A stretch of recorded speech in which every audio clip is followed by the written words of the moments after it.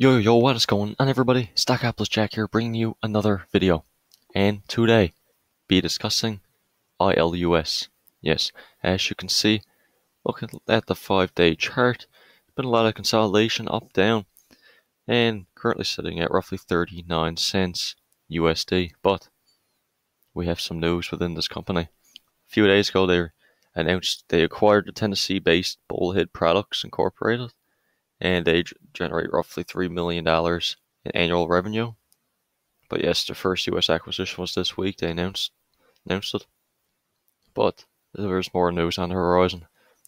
So getting into it, as you can see here yesterday, they wrote on Twitter, following successful meetings that Nicholas Link and Backwell JP, who is the director, have had, New York Oil US has now started preliminary due diligence on a 9-figure revenue company. They're currently worth, the market cap's roughly $400 million.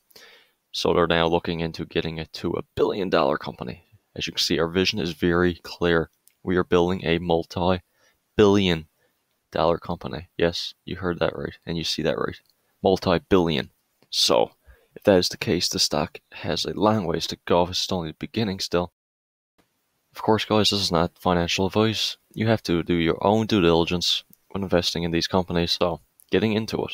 As you can see today, they announced their Q3 highlights, as updated by the director JP Backwell. Let's get into it. So as you can see here, very professionally written as a letter.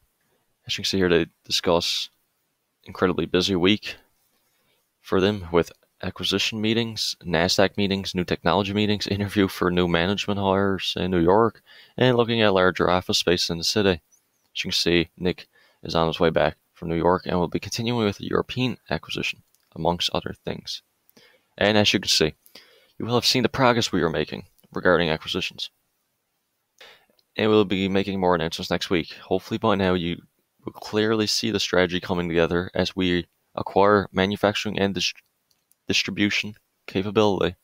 We are also gaining the existing revenue that comes with it. And that is so true. As we talked about earlier in the video, as you can see right here. Yesterday, Jason was in Mississippi with the Bullhead general manager that we just discussed, working on the final stages of closing a $1.1 million order already. And based on his feedback, the meetings have gone very well. So we are already working on ramping up the sales opportunities aggressively. As you can see here, I am working on the final stages of the additional acquisitions here and in the UK. And announcements will be made via press releases when ready. And as we just discussed, you may also have seen that we have just begun due diligence on a larger acquisition with 9-figure values, which forms one component of our NASDAQ catalyst. It's insane. And a lot of people are asking where Q3 figures are. Again, they're going to be made available on November 15th, so no need to worry. This company has always delivered thus far. So, as you can see, in terms of what I can say at this stage, it was the best quarter yet on all fronts, and our revenue was more than $3 million, representing approximately 10 to 15% increase from the second quarter revenue. So just from this year, the revenue in Q1 which wasn't a full operating quarter, was just over $500,000. In Q2 was $2.86 million. And as you can see here, third quarter revenue, while it closed at $3 million based on invoice sales. Now another important point here.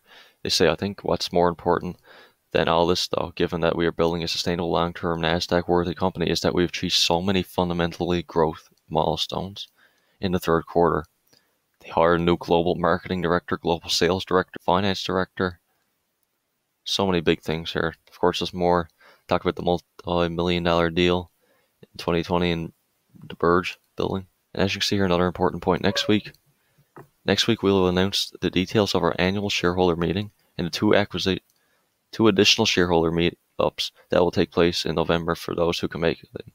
In addition to the usual shareholder meeting formalities, we will also be introducing you to new board members that will be to our NASDAQ uplist, and we will be presenting our NASDAQ plans.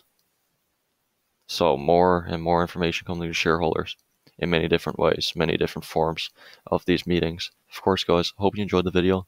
Please leave a like and comment and subscribe for more content. Of course, have a fantastic day, everybody. Thanks for watching.